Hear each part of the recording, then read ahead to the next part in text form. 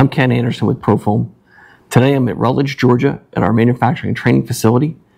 And I just wanted to go over something else that can happen with your either Fusion AP gun or Fusion PC gun, is that the trigger, when you pull the trigger, the mix chamber may start sliding back slower. It should snap back pretty quick, back and forth, when you pull the trigger, release the trigger.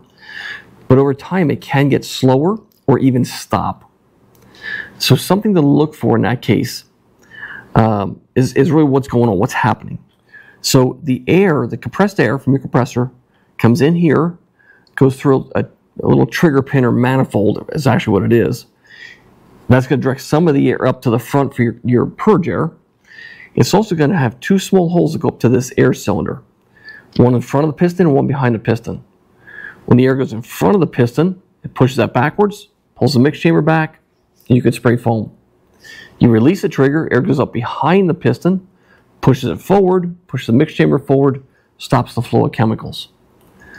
But the air on the opposite side of the piston has to exit the gun somewhere.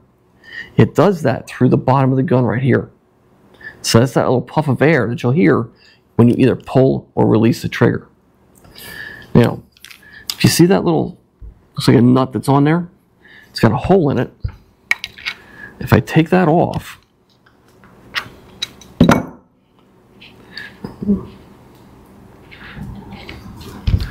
you can see that there's a little screen in there. And that screen just acts like a muffler. So this is just quieting down the air as it exits the gun.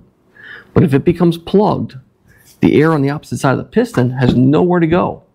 So that piston will stop moving and you won't be spraying any foam. If that happens, pull this out and try it again. If all of a sudden this gun starts working, it's just that's clogged up. You can hold it up to the light and kind of look through it. It's just a little screen. Some guys actually just push that screen and pop it out, put it back in. I just take mine out, get me through the day, and then replace it later if I choose to. It's just quieting down the air as it exits the gun, but it can stop your gun up and you won't spray any foam when that happens. So just wanted to show you that little tip. Again, Ken Anderson down in Rutledge, Georgia. Have a great day. Go spray some foam.